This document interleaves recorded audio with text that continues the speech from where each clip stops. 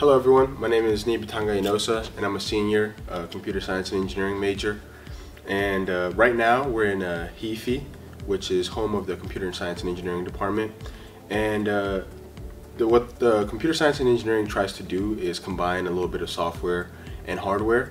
So traditionally you'll take a few classes in the computer science department, learn about things like algorithms, touch on a little software. But then you also take a few electrical engineering classes where you learn about circuits, electromagnetism, and things of that nature, just to get a little sense of the hardware. So right now we're in one of the lab spaces that students will typically work in. And the thing that the school really tries to emphasize in students is that they both learn the theoretical concepts in the classroom, but also practice it in the lab spaces. So traditionally you usually spend 50% of your time in the classroom, 50% in a lab space like this, where you're implementing the concepts that you learn. And one of the really cool things about the ECC lab that we're in right now is that students can also remotely log in. So even when you're off campus or you're at home, you can still utilize all the machines that the school has to provide. So all the lab spaces are equipped with Windows and Linux machines, which is pretty much all you need. It doesn't really matter what type of computer that you have yourself. I have a Mac, some other students have Windows and all that stuff.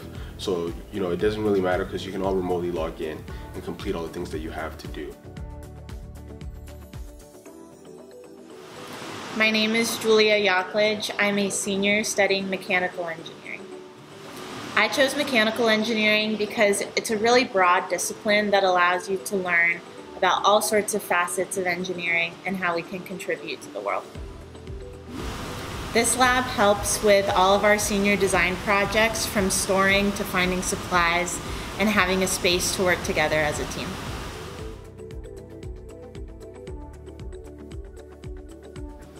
Hi everyone, my name is Chanel Smith. I'm a senior civil engineering major here at Santa Clara, and right now we are in our mechanical testing and failure analysis lab. The purpose of this lab is mainly for structural testing, and behind me here we have two universal testing machines. The purpose of these machines is to be able to apply a certain amount of force to a specimen of your choosing, for example, concrete or steel. This smaller testing machine behind me can load up to 10,000 pounds of force, and the larger one can load up to 100,000 pounds of force to a given material. A little bit more about the civil engineering program here at Santa Clara. We have a 50-50 men to women student ratio, 40% women faculty, and we are the second smallest major within the School of Engineering. Civil engineering is all about infrastructure and the growth of civilization, so students in our program learn all about planning, designing, and maintaining things like bridges, buildings, waterways, highways, dams, you name it. The first 2 to 3 years of our program, students take foundational courses, and after that they take more focused electives in areas like structural, construction management, transportation, water resources, environmental, or geotechnical engineering. And the civil engineering major is within the Civil, Environmental, and Sustainable Engineering department, and so our program likes to implement concepts of sustainability into our coursework. For example, we have a construction materials class where students design concrete pillars and replace some of the concrete with sustainable materials, and they end up testing those concrete pillars in these universal testing machines. If you want to learn more about the civil engineering program, please see our website.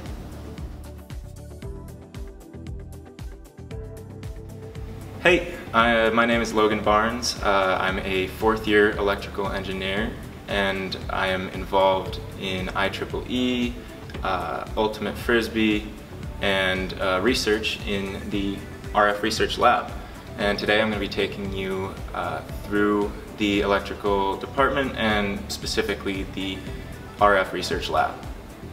IEEE is the Institute for Electronics and Electrical Engineers club here at Santa Clara University. It was how I initially met all of the electrical engineers in my wonderful department when I switched over from BioEngineering, and we meet every week to discuss what we've done and how we're going to further build on projects that we do quarterly. So right here we've got last year's project done in this lab for the senior capstone project. This is a radio astronomy horn antenna, and the project was a cost-effective radio astronomy setup that is accessible to a more general public to get students more interested in radio astronomy. And next to it we've got a much less impressive PVC pipe attached to copper wire antenna. It's a V-dipole antenna that me and a fellow undergrad student worked on over the summer, where we would beam down images from a NOAA weather satellite that passes overhead roughly every 100 minutes. And we actually got a couple images to show you here in the lab that we got from it. Typically, electrical engineering is one of the lesser known engineering majors, and this is due to the fact that lots of high schools don't really cover it. But what this means for you is that here at Santa Clara you're going to have a smaller class, more focused attention one-on-one from the professors, and you're going to have lots more opportunities for research. You'll get to work with very expensive equipment such as spectrum analyzers, field foxes. Soldering irons aren't that expensive, but you get to work with them, and you're assigned one-on-one to each of these pieces of equipment. And one of the most impressive facts, I think, about this RF lab is that you get to work with something that costs about the same amount of money as a car.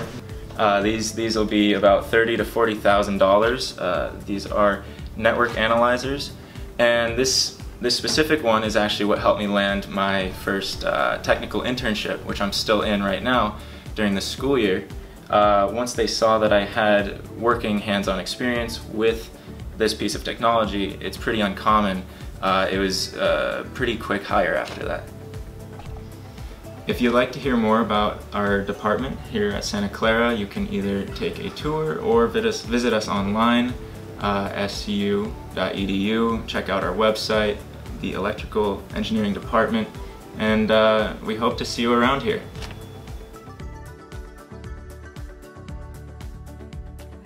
Okay. Hi, my name is Belen Blanco. I am a fourth year studying bioengineering at Santa Clara. Welcome to one of our bioengineering stops. This is 2307, one of our bioengineering labs. It's more so a multi-purpose lab, but I have personally used this for a microfluidics course. Bioengineering is our third largest major at the School of Engineering, and within that we have about 8 faculty members that are full-time, so it is a slightly smaller department, but what's cool about that is that we're a little bit more close-knit. And what's unique about it is we offer 3 different tracks, which are like emphasis areas. The way I would differentiate those is there's a pre-med track. So the pre-med track is if you're interested in going to med school, of course. But the nice thing about it is that it prepares you really well to take the MCAT, so our students have a higher rate of getting into med school. So how it does that is you take a good amount of your intro biology, chemistry, and also anatomy and physiology courses, and it's still an engineering degree, so there's a lot more things you could do with it. And then if you wanted to take the biomolecular track, that one focuses a lot more on research-oriented things like working with proteins, things like working with tissue engineering, all that type of smaller lab research type of things.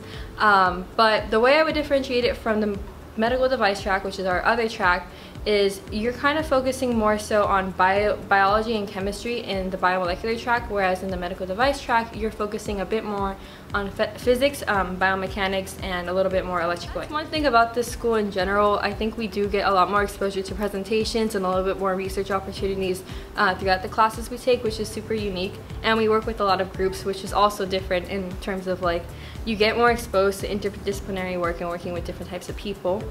And with that also, like I said, there's a bit more opportunity for research. So because we get to know our professors super well and our class sizes are a bit smaller, there is a bit more opportunity for research. So one example of the research that is done on campus is actually this poster right here. So this research was done by 2 previous tour guides. Their names are Carissa and Colin. And so they did research as part of their senior design project and also working with the professor. And so I also know a few other students that got into research earlier on before their senior year. So there's just a lot of opportunities for working with professors, and we have certain labs on campus where you can actually work with the professor on higher level equipment. So if you're also interested in this type of research, there is a club called Biomedical Engineering Society, or BMES. They're a club on campus and they host weekly meetings And one of the cool things that they do is have professors or industry people come in and talk about the work that they're doing and their research. And that's one of the reasons I kind of like got into the idea behind microfluidics and things like that, is because hearing from my professors and like their personal interest in their work really is truly inspiring, and also exposes you to like the different areas that you could do with bioengineering and what you can get into the field on later on.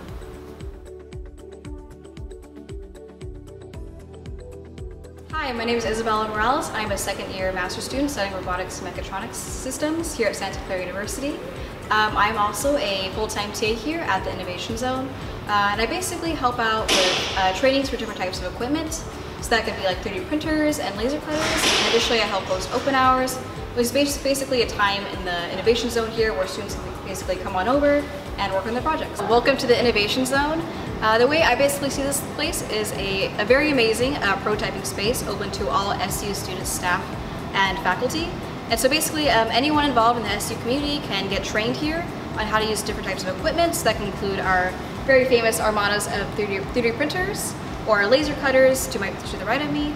And so there's a huge range of equipment here that just fits all the different fields of interest for students, staff, and faculty. So again, they're just welcome here to use this space.